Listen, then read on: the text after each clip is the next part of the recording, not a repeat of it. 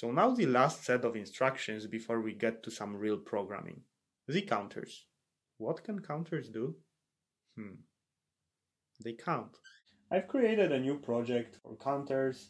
I've created also this new scene, and what I put on this scene. So we have 4 buttons. Count up button, it will increment the counters that we're going to use. Count down buttons, decrementing the counters. Load value, I will explain later. Reset button, and also the lights. Counter up light, counter down light, and counter value. When it comes to counter value, I want to show you the configuration. I'm going to use the integer, so it's going to show the integer. And how I did it in the driver, I connected count up button, count down button, load value, reset button, and count up light, count down light, counter value. Alright, let's go back here. So I've also created the tag table with all the necessary tags, so everything is already there. And let's get to counters. So many times in your program you will have to count something. So every time some event happens, you have to count this event. Okay, it's not something that you use all the time, but they are there very often in the programs. So again, where do you go? As always, to instructions. Oh, I've got it opened here because I tested it before. Anyway, when it's all collapsed, they're here, counter operations. And we have 3 different counters here, and I'm going to show you all of them. So let's start with the counter up. So just like with the timers, it wants to create an instance DB because it has to store the memory somewhere, like what's the current value of the counter, for example. So I'm calling it CTU IDB. Why? Because it's counter up, CTU IDB for instance data block. Okay, and it's created here in the project tree. So what should be on the input? Of course, count up button. So I'm just connecting the input button directly here. I've called the tag CU button for count up. On the output, we will have counter up light. I'm adding a coil here. And PV.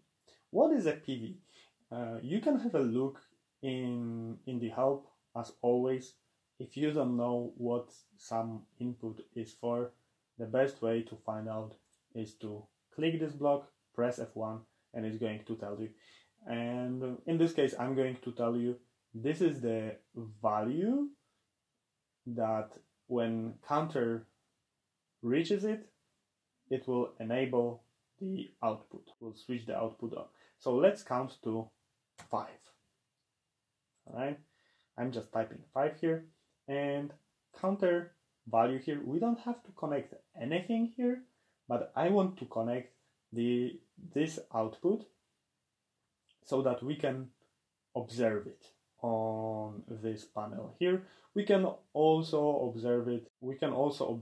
For example, in the IDB, but well, I wanted to make it as simple as possible for you to understand. So counter value. Oh, one thing I forgot to mention, and it's very important actually. So I'm going to the definition to show you what I did. So go to, and what I've done, I've created the output QD100. Why is it D? And why is it not Q with something .0? This is because to have an output as a number, in this case, we have to use more than just one bit. In this case, we're going to use a double word. The word stands for double word.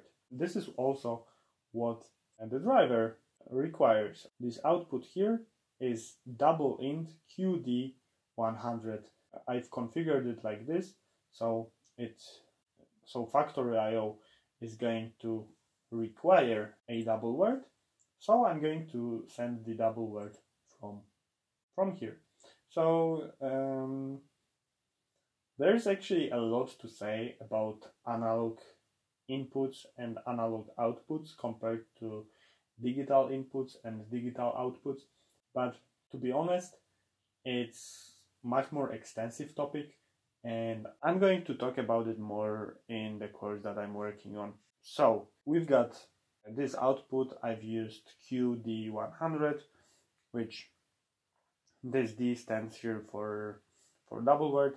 And now let's go to the program.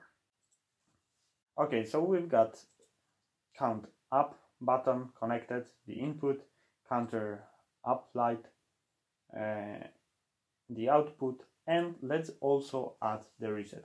And one thing, you can just type here reset button, and the input is going to be connected here like this, or what you can do, you can connect this contact here like this, and the code is going to do exactly the same, but it just looks slightly different. So let's save it.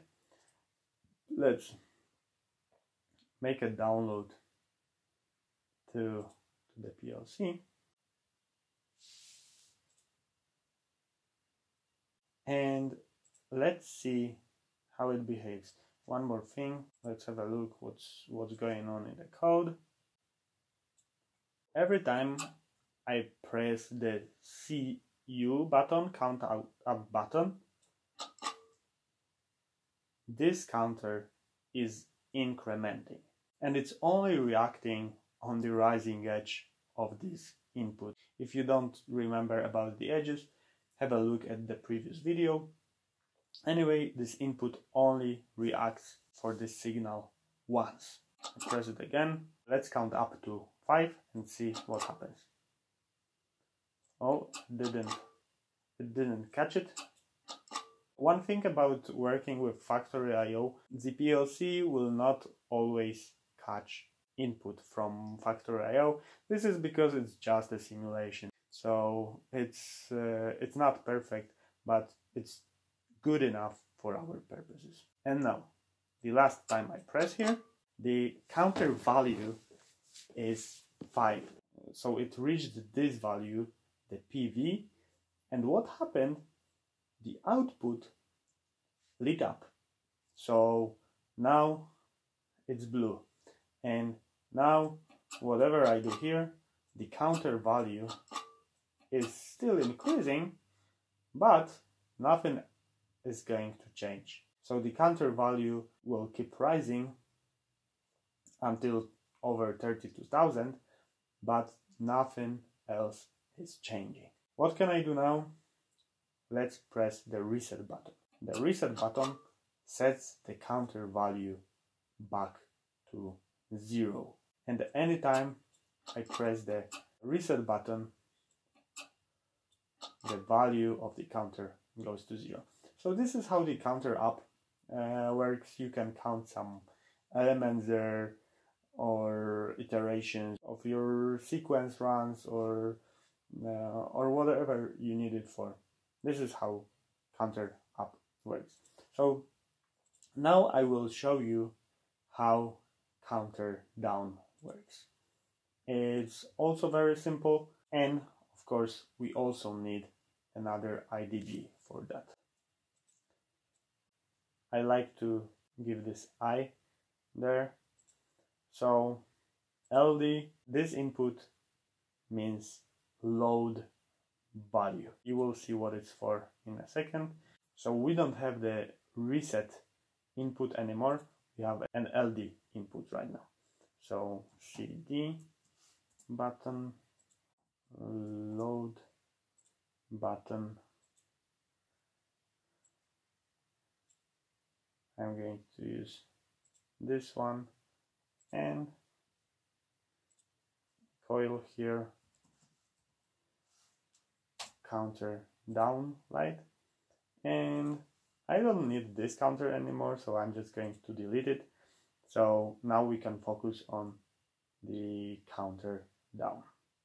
So save the project, download to the PLC.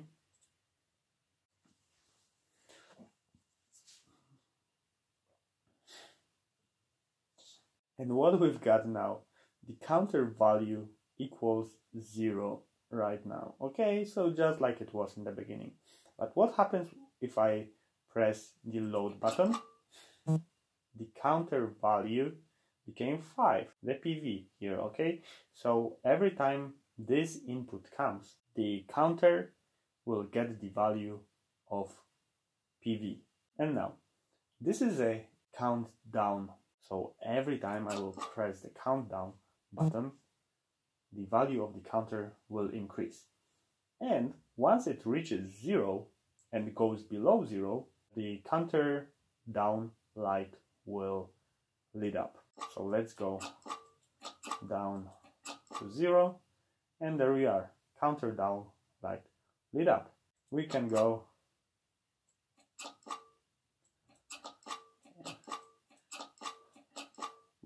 down. Okay, so we've got a discrepancy here because Factor.io is showing 65,529 and counter value in the PLC is -7. Why is that? It's because how we write the negative numbers in binary system. You can research the topic a little bit. It's a very broad topic from computer science. I'm not going to explain it in this tutorial, but you can go in depth a bit more about it.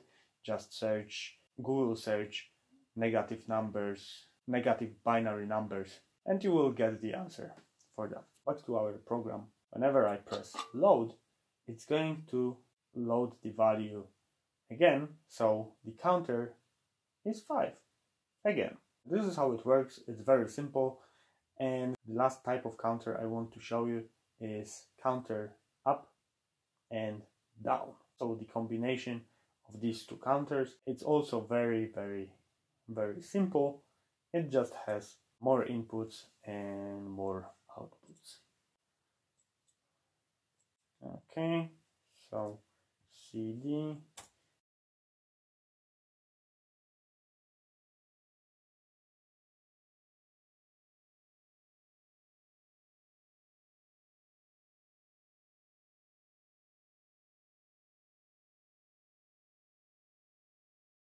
Of course, I'm deleting this network, and now again save and download to device.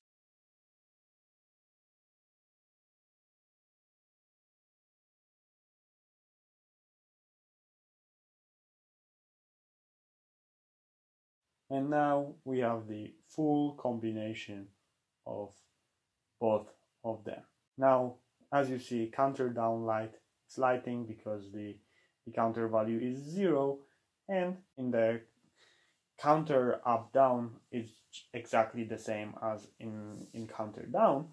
The count down is finished when the counter value is 0 or less.